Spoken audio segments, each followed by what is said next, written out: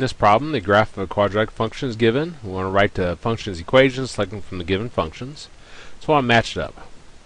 Well, it's f of x. The plus 3 is inside with the x, so it's left or right, opposite what you think.